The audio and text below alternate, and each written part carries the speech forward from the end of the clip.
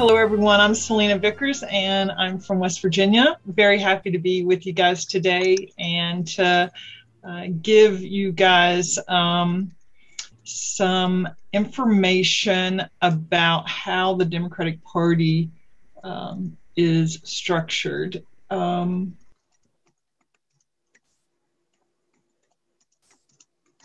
you guys see the screen? Okay, excellent. All right, so I think that the Democratic Party, a lot of people think about reforming the DNC and reforming the party, but then how do you do that? I think a lot of people kind of see the Democratic Party and the DNC as being very esoteric, and who are these people and where do they come from? And so what I wanted to do is just shed a little bit of light on how the party is structured. And that way, as Mike was saying, if people would get involved, he mentioned precinct level, and a lot of states do have precinct level. My state doesn't, but we're going to talk a little about how this is structured and how to get involved.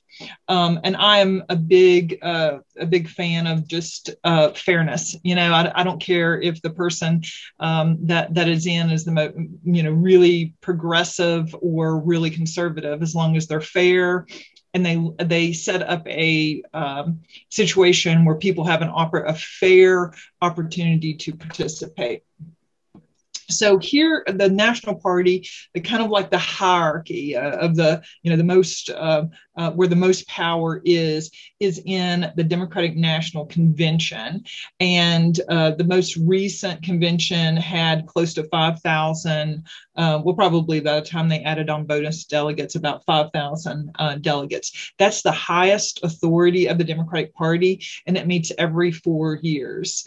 The next level is the DNC, and that's the big star there, is because we're going to spend a lot of time talking about how the DNC is made up. But basically, it governs in between conventions, and it basically meets twice a year.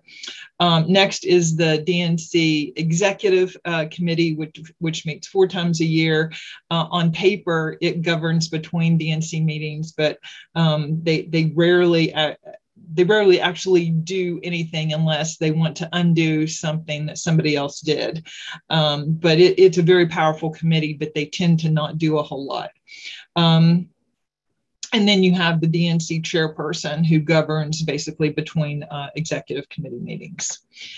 So who are the people who make up the DNC? Basically, it is a big old bunch of ex officio members. So people who are members by virtue of their position that they hold in Democratic parties or recognized Democratic organizations. And we'll look at what those are in just a second. There is a very, very small number of people who are actually elected members. Those are the officers. And just so you know, those are the only people who do not have to be, they don't have to be a DNC member to be an officer. And then there's also some elected / appointed members. They're 75 or up to 75 at-large members. They are officially elected, but basically they're appointed by the chair and just ratified by the DNC. So I mentioned here this ex officio members. They're the biggest bunch of them by the positions they hold in the Democratic parties. So these are state and territory parties, and then there's also Democrats abroad. So in the states, you have all 50 states. In addition, the District of Columbia and Puerto Rico, for all intents and purposes, are considered states. So 52 state parties. And in the territories, Guam, Virgin Islands, American Samoa, and Northern Mariana Islands, those are the 4 territory parties. And then Democrats abroad are basically people who have dual citizenship, or they're living or working in another country, but they keep their citizenship, and they vote, they send in their absentee ballots to West Virginia or Florida or New York or wherever, but they're kind of considered their own very unique party. So anyway, so that's a total of 57. So whenever sometimes they just refer to the 57 state parties, but really this is what they are. So there's 57. Now here's the ex officio aspect of it. So there are, if you are the chair of one of these parties or the vice chair, you are automatically, by virtue of being in that position, a member of the DNC. So on our states and territories, so you have your chair and your vice chair. That's 52, and then you have two, but the chair and vice chair are two. So that's 104 people who are members, automatic members of the DNC, and your territories of those four. You have your chair and your vice chair, that's 8. And then Democrats abroad is a little bit different. They have, their chair.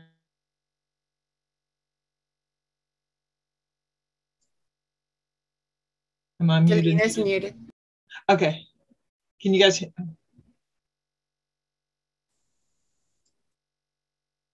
hear me? Yeah, we can hear you now. Okay, good. All right. I think somebody accidentally muted me. All right. So Democrats are different because they basically use half votes. So if you ever see anything with a half vote, it's because of somebody in Democrats abroad. So they have now we have a total of 114 chairs and vice chairs with a total of 113 votes. And then you also have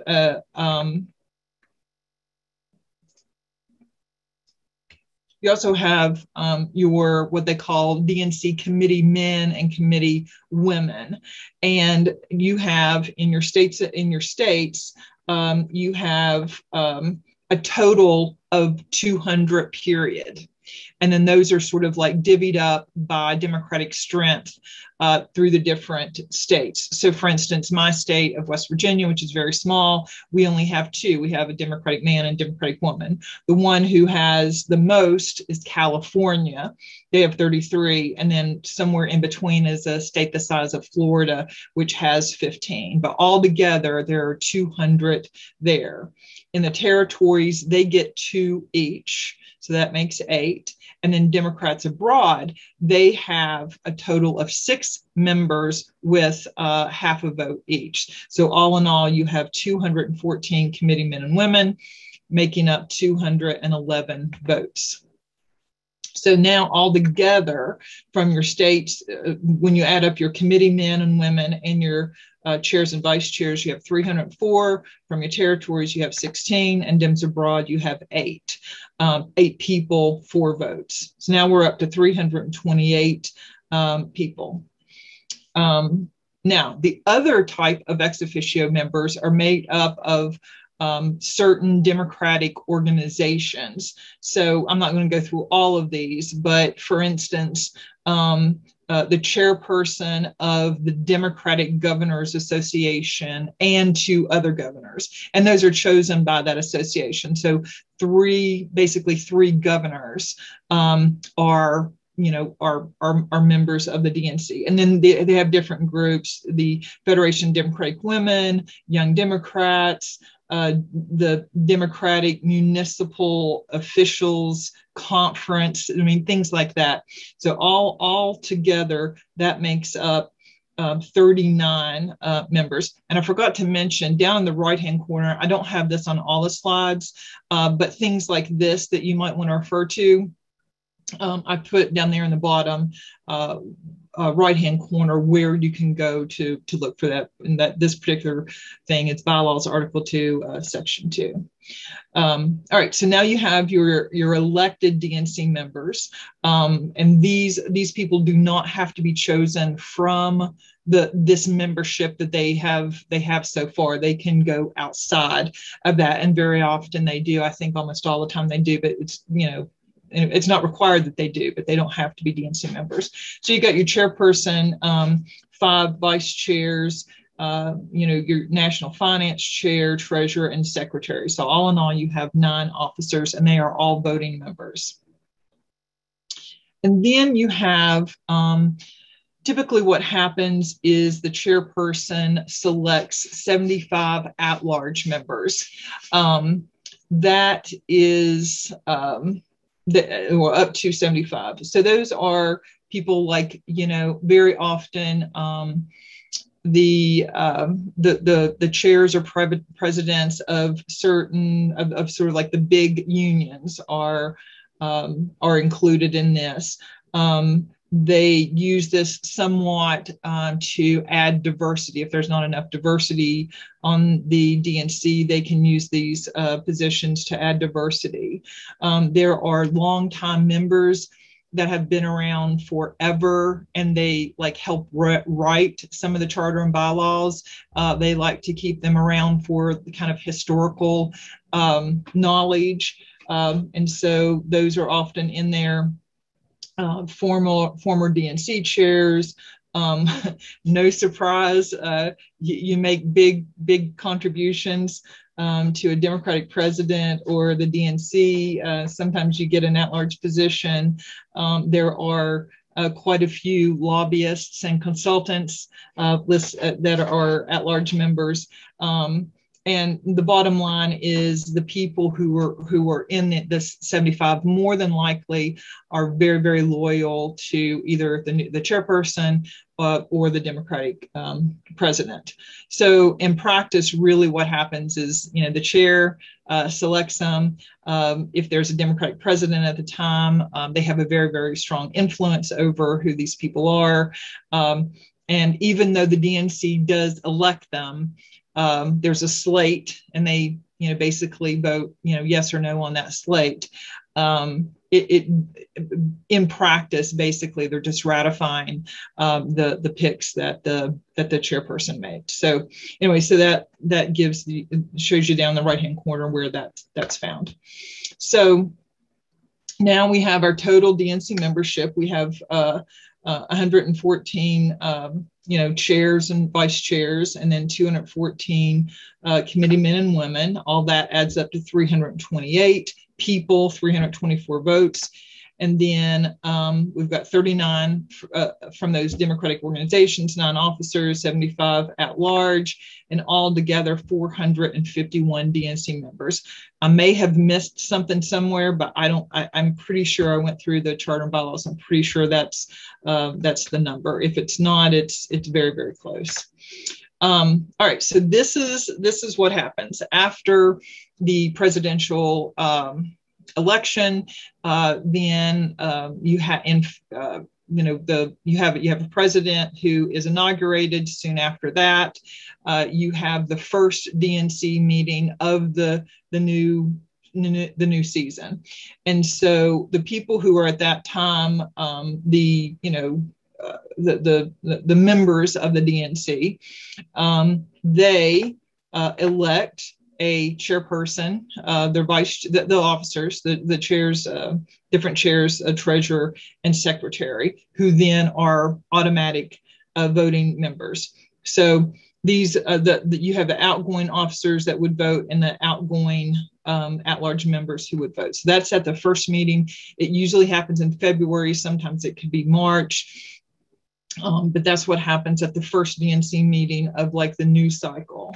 Then at the second meeting, which is usually towards the end of August, beginning or mid-September, then they elect the 75 at-large members that are on that slate. So it's basically ratifying, but officially electing them. So then at that same meeting, they also choose their new committee members. So they, again, this is basically the chair picks them and then they ratify them. But the executive committee, the chair can appoint 11 at large to those. The other ones are basically listed somewhere in the charter and bylaws as being members of the executive committee. They also choose a rules and bylaws committee. Credentials Committee, and resolutions. All of these of the bottom three have about 30 members. Now, here's the important thing. All of the committee members have to be DNC members. They're not allowed to go outside to get them. So all in all, here's a kind of like a view of the different types of DNC members. And you can see that the almost 75% of them are from the states and territories. You know, you have a little bit of your at-large and your officers and your DEM organizations, but a big old bulk of that is just from states and territories. So going to what Mike said earlier, you know, getting involved in your, even on the local level and moving up to the state level is how you can influence your state party, and then, you know, working your way up to then being able to really influence the DNC, because the bulk is from the states and territories. And here's just showing how often they meet. The DNC meets basically twice a year. They usually show up on a Wednesday. They may or may not have a meeting on Wednesday. They'll have some type of reception in the evening. They'll meet, have committee and caucus meetings on Thursday and Friday, a little bit Saturday morning, and then they'll have like their main meeting for the DNC on Saturday. Maybe starting around 10 or 11, they'll go, you know, through mid-afternoon and then break and then go home. The executive committee meets 4 times a year, twice with the DNC when the DNC meets, and then 2 other times. The same thing with rules and bylaws, except during delegate selection, or if they have an issue they need to address, they will meet more often. The Rules and Bylaws Committee is by far the hardest working committee. I mean, they meet a lot and they do a lot. They have like 2-day meetings. I mean, it's especially when they're doing delegate selection, it's a very, very intense type of work that they do. Credentials Committee usually just meets twice a year. They can, if they have a reason to meet, they might meet more. And those are with the DNC at the same time the full DNC is meeting, and the same thing with the Resolutions Committee. Here is a typical schedule if you ever, and I would encourage people to go. Usually one of them is in DC and then one of them is like somewhere else. And they kind of rotate that second one around. But this is sort of a general idea of what a schedule would be like. I would, if you go to these, what I would encourage you to do is go to Rules and Bylaws Committee meetings, then credentials, then executive, and then resolutions, and then other things certainly participate in. But those are that's where all the important stuff happens. Here's an actual, you know, schedule of things. You can see they have different councils and caucuses and different things like that. They have their receptions. Whenever they have a reception, everybody is that's an open event unless they specifically say, but you can go in and you can talk to the DNC members. You have something you want to talk about, you can go in and talk to them about it. So again, you know, we have if this is something you want to fix, get started in your own state and territory. So looking at how the different states and territories are structured, they're like everyone that I've looked at is different. There are certainly some similarities, but basically there are mechanisms for being able to be on the whatever the state governing body is considered, the central committee, executive committee, whatever, and they have mechanisms for electing their chair, vice chair, committee man, and committee woman. And again, every state party has at least one of each that are DNC members. So you can get involved. Mike mentioned precinct level. My state doesn't have that, but we have a county level you can get involved with. But my county level has nothing to do with the state executive committee. But we do have like regional ways to get involved to run, which directly is involved with the state executive committee. And I'll give you an example of how that works. But the bottom line is there is a way in every state and territory to do it. You just have to read the bylaws and figure out how to do it. So we're going to look at two options. And I'll be honest, I don't know Florida nearly as well as I know West Virginia, but I'm just going to give a very brief overview based on just pulling up their bylaws and reading them. So Florida has 67 counties, and they do have precincts. So you can run for your precinct level, and then the people who are elected from their precinct to represent their precinct on the county committee or on the county level, then they choose two people, which they call their state committee man and woman. And so they pick two people, regardless of how big your county is. Every county has two people that they send to the state executive committee. The difference is they're weighted votes. So in other words, the two committee men and women from Miami-Dade County have much more voting power than somebody in a very small rural county in Florida.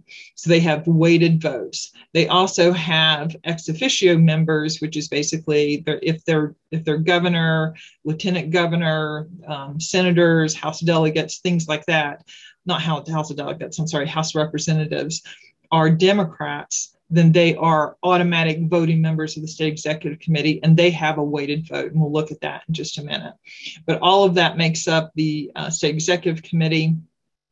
And then they also have a central committee, which kind of runs things between state executive committee meetings.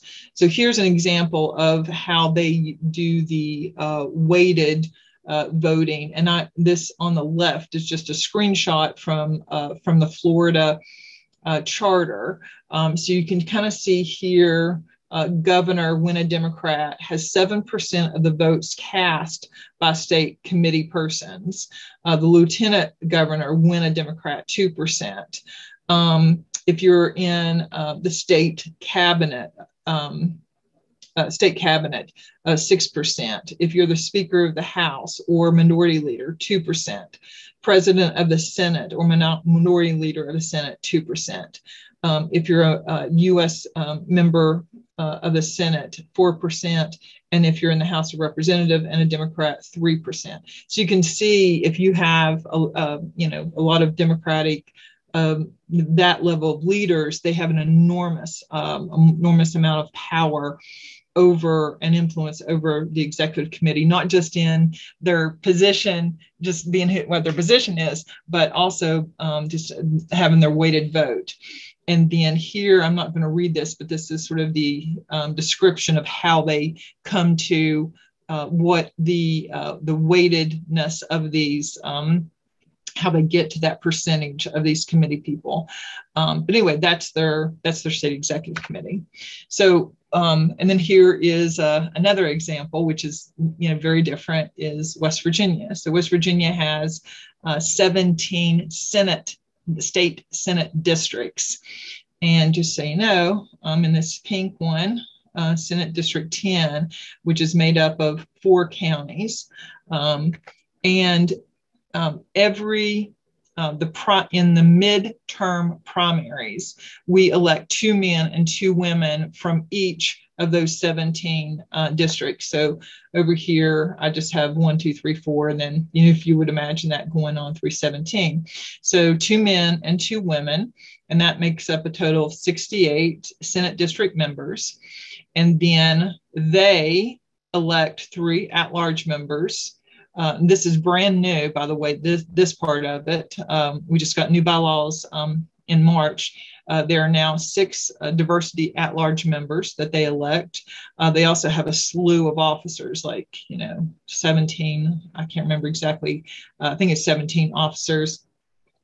And then they also have ex officio members like the president of the Young Dems, president of Democratic Women, the county chairs association president, and then the Democratic leader in the House and the Senate in the state House and Senate. Those are all automatic ex officio members, as well as the 2 members of the Affirmative Action Committee. So we have several at large, but these are not weighted votes. If you are on the executive committee, you have 1 vote, period.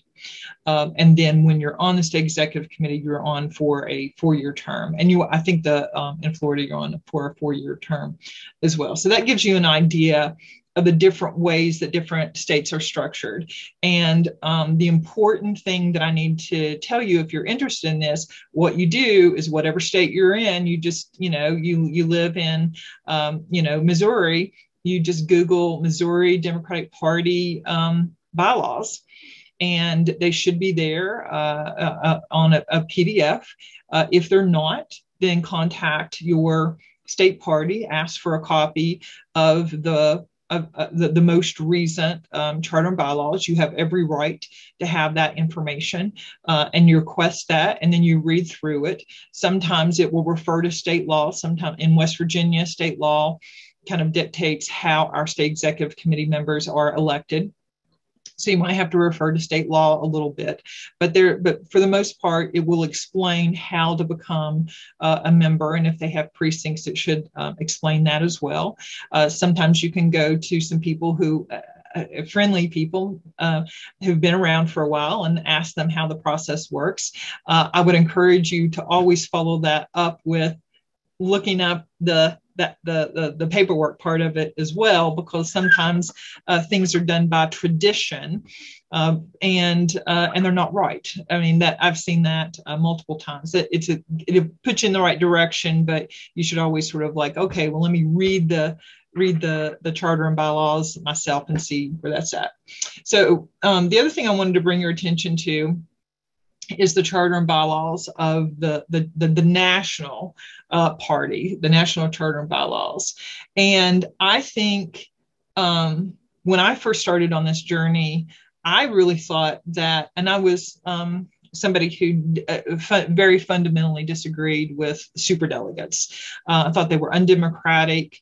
I thought it was disrespectful to regular people who were voting, and I sort of started on my journey to reduce the influence, if not eliminate, superdelegates completely. And so, in my mind, I sort of thought that the charter and the bylaws of the Democratic Party is probably all bad, and the fact of the matter, it's not. I've been extremely surprised as I've read this document multiple times. There's a lot of really good stuff in it. I'm not saying the superdelegate stuff is good. I disagree with that. There's some really good stuff, and I wanted to point out some of the stuff. Like in the very opening, one of the things that it says, and this is just incredible to me. We acknowledge that a political party which wishes to lead must listen to those it would lead. A party which asks for the people's trust must prove that it trusts the people. I mean, how different does that sound from what we are used to often with the DNC? But anyway, that's in there, and that should be the goal of the DNC. And hopefully one day we'll have people on the DNC that will recognize that and listen to that.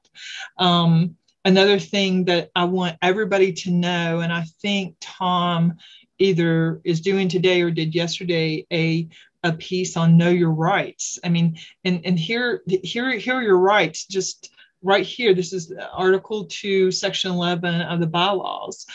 The national, state, and local Democratic parties, they have to have affirmative action programs, and those programs need to be designed to encourage the fullest participation of all Democrats in all party affairs. And then it gives a definition of what all party affairs is. It means all activities of each official party organization commencing at the lowest level and continuing up through the National Democratic Party. And then it gives these like very specific activities, such activities shall include, but not be limited to, processes in which delegates are selected to the National Convention. Yes, we knew that. But also where party officials are nominated or selected, party policy, platforms, and rules are formulated.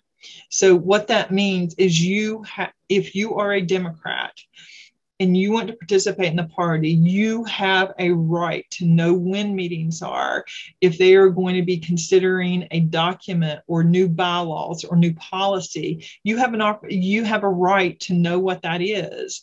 You have a right to go to meetings. You have a right to request to speak. They may not let you speak. But you have a right to know who the people on that committee who are going to be making the decisions are. You have a right to contact them to say, hey, I noticed that you're considering this bylaw to reduce the notice from 2 weeks notice to 5 days notice. And I really disagree with that. And this is the reason that I disagree with that. I'm just making this up. People need, people who work sometimes need to give 2-week notice to be able to participate, to take time off or to arrange for childcare or something like that. So 5 days notice doesn't allow for participation. And you are my representative. You're on my county committee or state committee or whatever. And I want you to oppose this. That is representative participation, and that's the system that the Democratic Party is based on, this representative system. And so you have every right to do that, and I very much want people to know it's their right, and to what was that? How that song put it? Like speak up. Even if people get mad at you. Who cares who cares if somebody gets mad at you? If it's the right thing to do and you want to participate, you should. I'm not for being mean to people, but there's nothing wrong with saying, hey, I'm a Democrat. This is my committee, and I would like to know what's going on, and I would like to participate. And I think it should be done respectfully. But if people tell you no, and that's none of your business, then push back. And there is a process for pushing back. We'll talk about that in just a second. Let me see, I'm doing on time. I better hurry. All right. So the really, really great things in the bylaws, things in particular. Here's the documents, charter and bylaws. The charter Article 8 has an entire article on full participation. A lot of that has to do with affirmative action, making sure that young people and Black people, Latin people, Asian people, people with disabilities, LGBTQ. I'm forgetting all the particular diversity groups right this second, but basically, if you are like, for instance, youth in West Virginia make up 26% of the people who vote for Democrats. Therefore, Article 8 says that there should be a program in place to provide for that representation. So how are you going to get to that? And it has to have specific goals and timetables. And then these other groups have that as well. So there's a whole section on the importance of full participation that's really, really good. And then, of course, I read to you bylaws, Article 2, Section 11, which is about participation in all party affairs. That's my favorite part of the bylaws, and I encourage everybody to read it. There are other party rule documents that you should know about. One is the call to convention. The new ones aren't out yet, the ones for 2024, but often there is a lot of similarity. So if you want to know what these are about, reading the 2020 ones would give you a sense of what that's like. And then, of course, before the 2024 election cycle, these will be updated. So this is called the call and the delegate selection rules. And there's other party documents as well, but those are two important ones. This is a policy statement. I'm sorry it's so small. But this is about the 6 basic elements of an open party. This is an official policy statement. And even though I have Charter Article 9, Section 8 down here in the bottom, these aren't listed in the charter, but that part of the charter says that the DNC can adopt these policy statements. And this particular one, it's been updated some, but this was adopted in January of 1968, right before the 1968 convention. And it came out of the Mississippi Freedom Delegation to the 64 convention, Fannie Lou Hamer giving her famous speech about being, basically kept out, beaten, kept out of participation. And so that convention, and what came out of that convention was a special equal rights commission, which made the recommendations to have these 6 basic elements. And then later on, the state parties were required to include this in their charter and bylaws. And just so you know, they were at one point in the West Virginia bylaws, and they are not anymore. They have been systematically struck out. So that would be something to look for in your charter and bylaws. All right, so I'm down to, I've got 3 minutes, and I've just have some things here about how rules are created in a Democratic Party, which is basically, there's several different ways to do it. But almost always it's either done at a convention where the convention passes something, or through commissions, or through the Rules and Bylaws Committee. Here are some of the commissions that have happened over the years. I mean, really, really important stuff, some good, some bad, has happened through these commissions. The 2016 was a Unity Reform Commission, and this sort of, we don't have time to go through all of this, but but there is a process that by which we decided. I was a delegate to the convention, but we created this commission, and then the commission made recommendations to the DNC that went to the Rules and Bylaws Committee, and they decided how to use that information. So the last thing I just want to mention briefly is what to do when rules are broken. I will tell you that what I have discovered is the problem is not that there's not good rules. For the most part, the rules are pretty good. The problem is they're not enforced, or if they are enforced by the DNC, they're enforced based on political reasons, who they want to go or who they want in. So it's not a fair process. It's a very selective process based on political reasons, and that is pretty disgusting. And there's a way that you can file challenges. There's different types of challenges. You can read about those in the delegate selection plan. There's also credentials challenges. There's other violations you can that can be addressed towards the bottom of Article 2, Section 11. Their information, almost all challenges are time sensitive. You only have so many days to do it. You have to have certain jurisdiction. You might have to have other people sign on to you with a notarized, but that we could do a whole 2 hours on challenges, but just keep in mind that there is a process to do that. And then, people think about national conventions as just for the nomination of the president and vice president. The fact of the matter, and they want us to think that, but the fact of the matter is, the national convention is the ultimate power in the DNC, and so having good people be delegates and being very structured and being there not to wear stupid hats, but be there to do business. Some really good things can happen. So anyway, I'm going to stop sharing. I don't know if there's time to take questions, but I'm glad to do that. I hope that that's been helpful to at least give you an overview of the DNC and hopefully how to be involved.